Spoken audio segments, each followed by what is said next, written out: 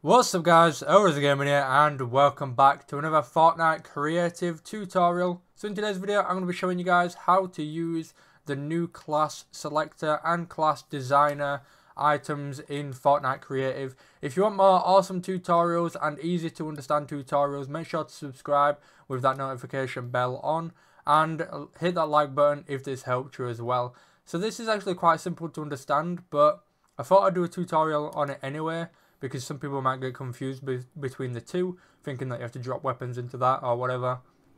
Anyway, you can do this as many times as you want. You can have as many classes as you want in your game, and all you have to do is place this item here and then place this to actually get that class.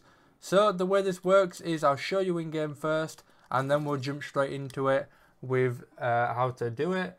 There's only a few settings you have to change on it, to be honest, and the rest is pretty simple to understand. So as you can see, the only thing you see in game are these little collector points. So if you want to do this, make sure to do like a sign above them saying what class it is, and obviously they can walk onto it and choose it. So the way it works is you walk onto it just like that, wait a couple of seconds, and there you go. You get a class, you get your unlimited health, all that kind of good stuff. This is the demolition class. Then you've got, I believe, the sniper class, which is this one. This is a silencer class, and as you can see, it changes everything. You can change how high you jump, how much health you have, what guns, and absolutely everything. It's awesome. Anyway, moving on to the third class. This is a low gravity one. This is a sniper, and as you can see, I've got it on 1 health, and you get a sniper and stuff like that. It's really awesome. Anyway, let's show you how to actually build this thing in game real quick. So just back out of here, place down the items on the floor, and then get ready to do it real quick. Let's jump over here. So go on to this, at the top of the list right there, if you want both of them. So you want to place down that, and then place down that one in front of it, just like that. Pretty easy. Then what you want to do is come to this one. This is the one that you're going to place the guns in. You want to name it. So we'll name this, actually we'll pick the guns first. So grab your guns, what you want to place. We'll just use, I don't know, maybe a couple of shotguns, just like that. You can use as many guns as you, I think 5 actually is the inventory space, so make sure to use 5.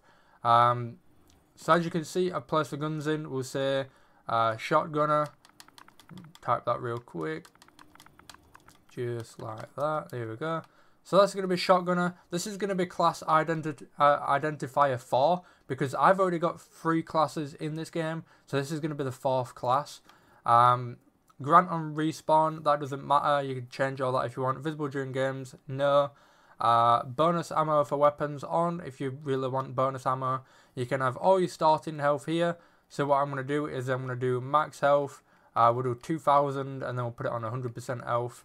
Max shields, we'll do 500, 100%, just so you can see how much you can change.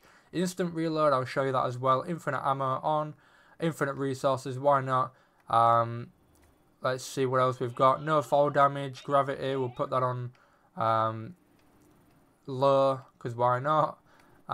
Jump fatigue, that's fine. Player flight, and all that's fine. You can pretty much see all the settings there, what you can change, what you can add if you really want to. Anyway, let's accept that. So that's the only settings you have to change on that one. Moving on to this, the only thing you have to change on this is class identifier 4. So this is going to be connecting to that. These are going to connect to each other. Team, you can set it to any team. So if team 1's got a specific class and team 2 doesn't want that class, you can set it to obviously team 1. Time to switch, so that means is when you're standing on it, it takes 1 second to pick up or 3 seconds to pick up. Respawn player on switch. So that like forces the player to switch classes when they respawn. Size of volume, obviously that's just the circle really, it's like a capture zone. You can change the colour, you can change whether it gets disabled or enabled, stuff like that. That's pretty much it.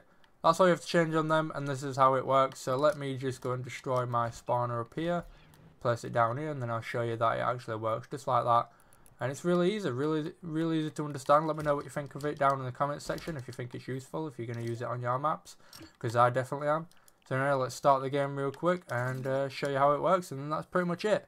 I will be doing a tutorial on the vending machine to show you guys how to use that, and all the latest stuff in the game.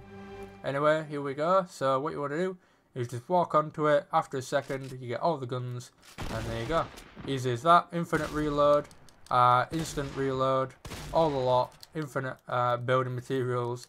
It's oh, we've also got gravity as well. Anyway, that is it for today's video, guys. I do hope it helped you. Leave a like if you did. Leave a like if it did. Subscribe for more. Click the bell so you get notified when I upload. If you want more, let me know what you want. Let me know what tutorials you're going to want in the future. Or if you're struggling on something, I'll try to help you down in the comment section. Any questions, any setting questions, just ask me and I'll be sure to answer it. Anyway, guys, I'll see you all in the next one.